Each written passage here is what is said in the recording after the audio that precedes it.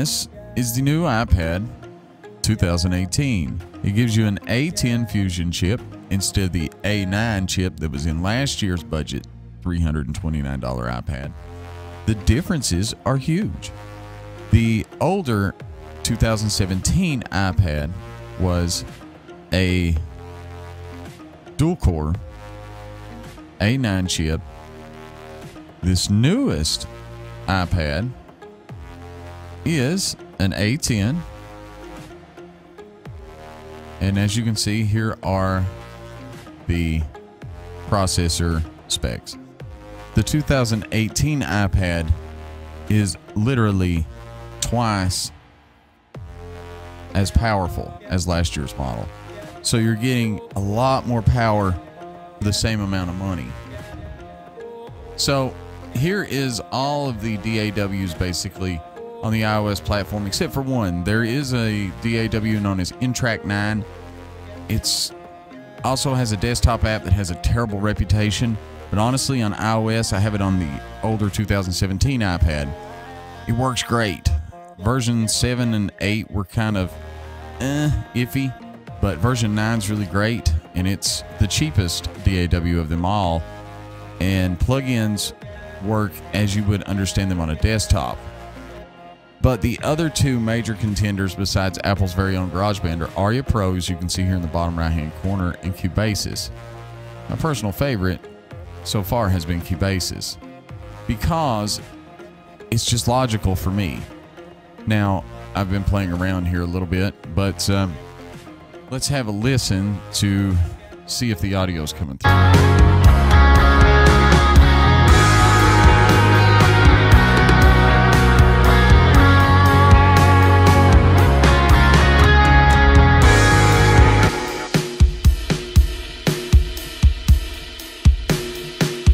So as you can hear, there are multi-track audio, just as you would see in your DAW on your desktop. You also have a mixer, just as you would on the desktop. And you also have insert effects. The Cubasis app is really awesome. The simple fact that the channel strip it has that's built in is, as you can see here below, it has a set of filters, a noise gate, a compressor, which I'm not a huge fan of, but it's really utilitarian in design. So it's not meant to be, you know, the greatest sounding compressor of all time. It's just meant to work. What I like is there's a saturator as well. So you can give it a little tape saturation or a little tube saturation. So let's do that with the drums here for a minute. First, we'll compress some.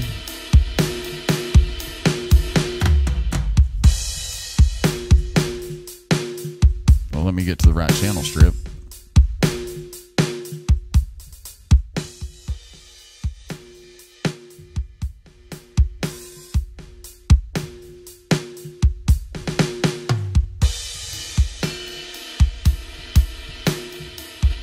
Now let's try a little saturation.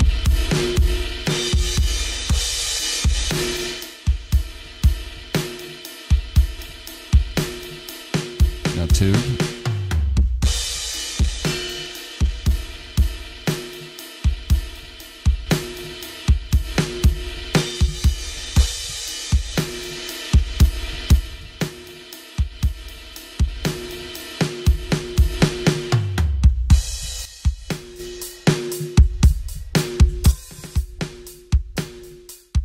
Now, besides that, you have a studio EQ. These are on every channel, always. When you make a new channel, you have the channel strip and the studio EQ. And you can reverse them by hitting the little white italics here next to channel strip. That's great. You have a studio EQ. It works as any DAW EQ would work. There are also audio units now on OS 10, or I mean, not OS 10, excuse me, iOS. And there are a plethora, and some you know and some you don't, you haven't used on the desktop, like Audio Damage.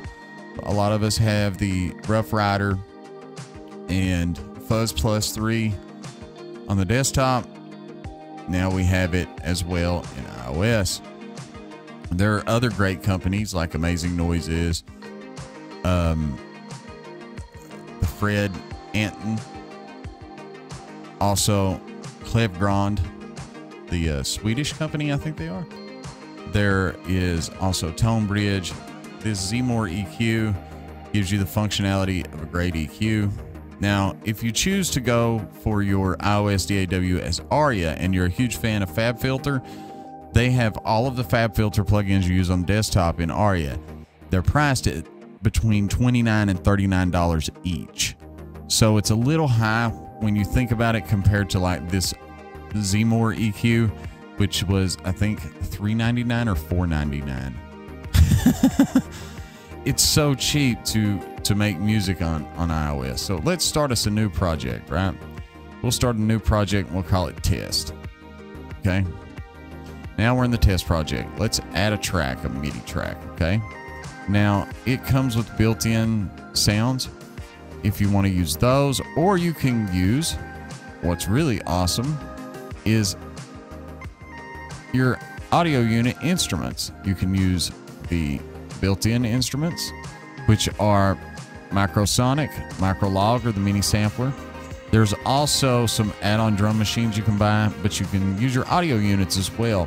I have Arturia's iSim, which is basically the Arturia Sim.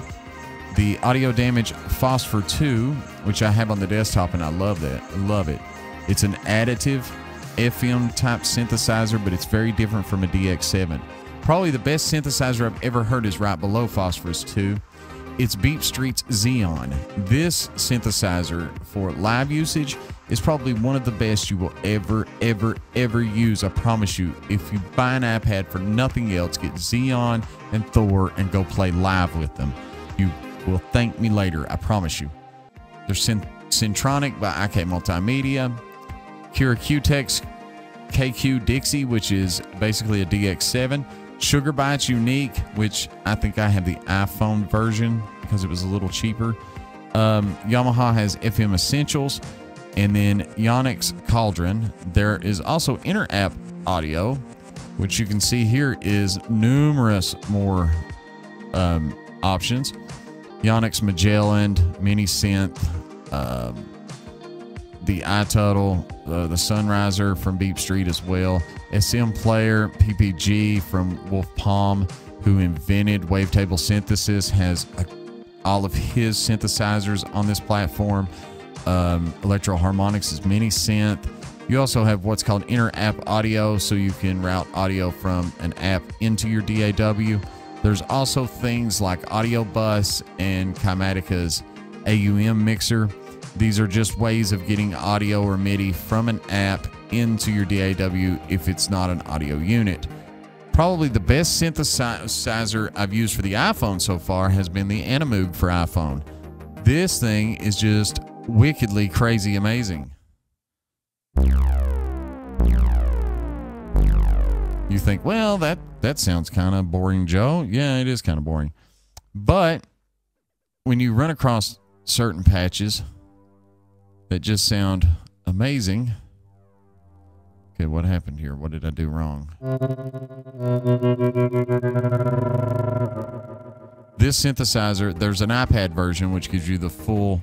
This one, it was the iPhone version. I bought it to test it out. I'm going to pick this up for sure. But Moog has a bunch of great apps.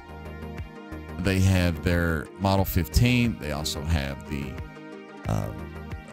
Model D, which is the Moog that we all know and love. Audio units work a little differently. They come up in the option menu. You can pull up the mixer. So basically you can use it that way. Now you can also have audio tracks. So let's open an audio track.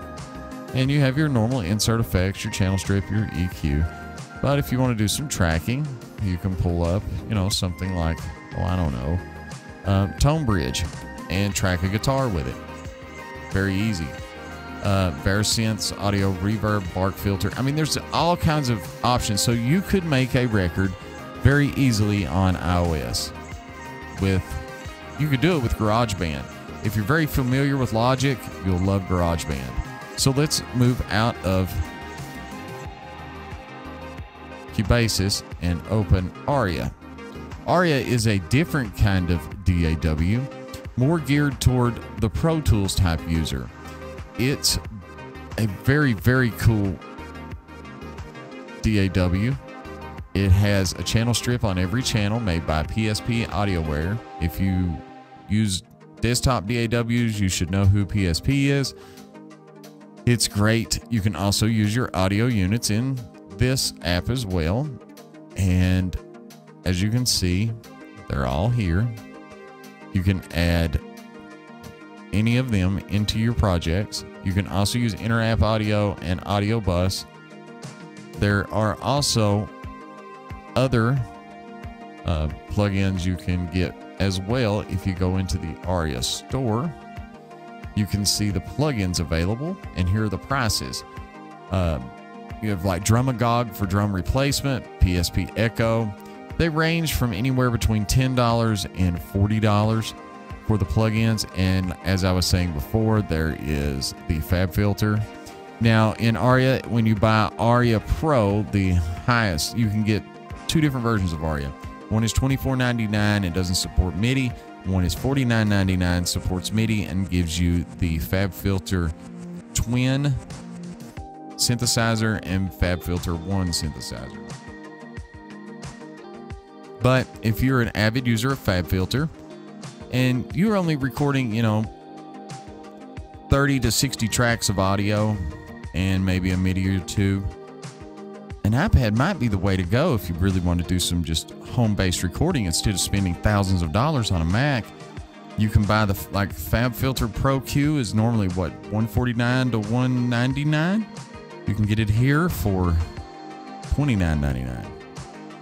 You can also get the older versions. They're the same price, but there are other companies like FX Expansion, Overloud for guitar players, Sugar Bytes, and PSP. And as I'm hearing from the Aria people, a lot more. You also have a bunch of free samples you can get, mostly pianos and drum kits. There are a few that are $10 a piece. There are IR files for the impulse reverb. There are add-ons if you want to do video import. Synth presets are also demo projects, but Aria works really great. Where do I start my approach if I don't know if you dig a fella like me? I ain't no superstar, and baby So, as you can see, it's really easy to work with audio in Aria. It works just like you would want it to, and the touch option is great. So, if that's something you would like to do, this may be something you're into. There's also Audio Evolution. If you're just into recording audio, this may be an option for you. It has plugins as well. Some are from Tone Booster. Some of you may know Tone Boosters from the desktop as well. These plugins work just the same as do their desktop counterparts. There are also built-in plugins, and you can also use audio units in here in Audio Evolution. The Pro version of Audio Evolution records up to, I think, 32 tracks at a time, and it's $7.99. There's a free version, so you can go download it, record up to 3 tracks at a time. So that's maybe an option if you're on a really tight budget and have an iPad laying around. If you're more into the dance world, there's FL Studio Mobile. Really cool for live synthesizers. If you just want to use it as a way to play live synthesizers or keyboards live, this is a great option. Let's see. Let's pull up a demo project here.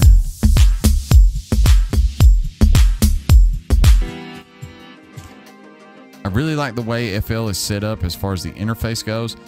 These are the built-in plugins. You can use inter-app audio or audio bus. No audio units in FL Studio Mobile yet, but it may come very soon. If you're an FL Studio user on the desktop, you can demo this with the FL Studio plugin. It's Windows only, but it does work on iOS and it's $14. So if you're into dance music, hey, this may be the option for you. Now, if you just want to record your band live, like we all did in the 80s, 70s, 80s, and 90s, when we used to take the RCA outs of our console and shove them into a tape deck, buying tapes, blank tapes at Walmart or our local Dollar General and recording practice just to listen back, hey, there's a better option now. If you have a digital console, like even the budget X-Air models that do multi-track in and out, PreSonus has Capture. Capture will work as a multi-track recorder only. It records you can't use any plugins or anything. It works just like the desktop Capture app, but it records directly to your iPad, which is wonderful if you just want to record band practice and then mix down or play it back to listen to parts separated. So like if you hear somebody's playing the wrong notes and they don't notice and you want to show them, or if you just need to listen to your part to make it better for a live situation, Capture is $9.99 and it's a great option. Now, there are numerous options for not only recording but playing live using an iOS device such as an iPad. Now, here we have basically Logic Lite, Garageband on the iPad. It works just as any of the other apps do. You can record. It has built-in instruments. There is also some extra sounds that you can download. I think I've downloaded them all. We'll go to more keyboard sounds just so you can see what there is. These are packs, more drummers, guitar, amp presets. There are also numerous styles that you can download, and it works really, really well. So GarageBand is an option that automatically comes free with the iPad. You have Drummer just as you do in GarageBand or Logic. So if you just want to record demos by yourself, this is probably your best option. I don't even really know what that is, but okay. Let's go back out here. You can play keyboards with this live. You can also use it as a live guitar amplifier. If you are in a pinch and need a guitar amp, you've got one built in your iPad. Just download the app. It's free. There are also really great synthesizers. So you have the... Let me go back out here. I want to play Alchemy. I want to play it like a real person does with keys, not fakery. As you can see, you have options. If you hit where the preset's at, you can choose different sounds from different keyboards. Here we go. Got different keyboards from electric piano, Alchemy, classic synths, synth bass, synth leads, pads, effects, also others like French horn and guitars and bass and all that great stuff. Cool thing about Alchemy is you really have real editing options. It's not like you're stuck with the preset and that's all you have. You can get pretty deep into GarageBand for iOS. It's an amazing app. Get it today and use it. So I'm going to be going more in depth with each one of these DAWs. If you're interested in iOS music making, be sure to subscribe and stay tuned. We've got some really cool stuff coming up very, very soon. Have a great day, you all, and we'll see you next time.